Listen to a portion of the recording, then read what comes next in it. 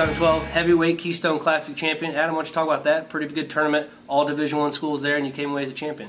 Yeah, all Division I schools. It was an invitational, the first time that IU wrestled in it as a team, and to go there and get Division I schools all the way around, that was something amazing to go there, compete in it in one of these beginning tournaments as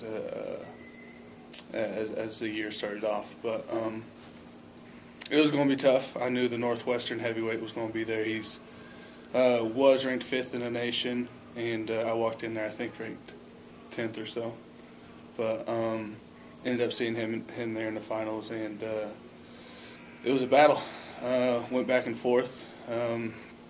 He would shoot, then I'd shoot, and it was tough to get a takedown on him. But in the end, I was able to score a couple takedowns and bring home the win. Yeah, I believe you came away with a 5-3 decision over McMullen. You mentioned he was ranked high. Well, you're up to 7th now in the national rankings. Obviously, a big reason because of getting the win over McMullen. Yeah, rankings this early in the season don't really matter, but it's got to be cool for the national publications to recognize what you're doing. Yeah, it's definitely cool, especially coming in last year when I wasn't even ranked at all coming in, and it was kind of pleasing to there towards the end of the year. I think I was able to make the top 20, 20th or 19th or whatever it was.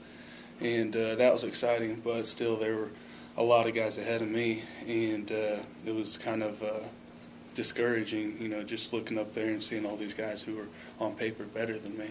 And to know that I'm up there towards the top this year, ranked 7th, that's great, and I'm happy for it. But then again, being ranked 7th, there's still 6 guys out there ahead of me, and that's still something that I'm going to lose sleep over at night.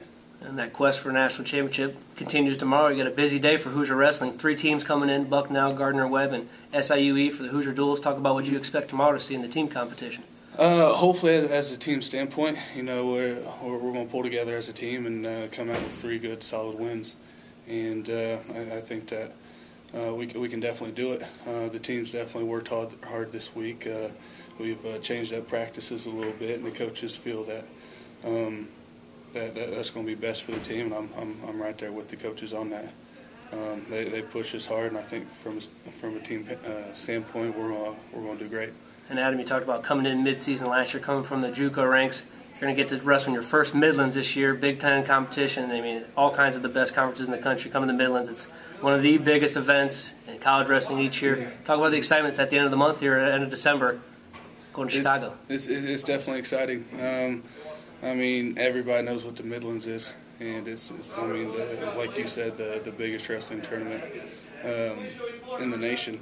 So I actually did have a chance to maybe go to it up there at Harper. The coach asked me if I wanted to, and I was kind of scared. I knew that those guys were good, and I didn't really want to go up there and get beat. But this year I have the chance again, and definitely not scared, and hopefully I can go make some noise in it.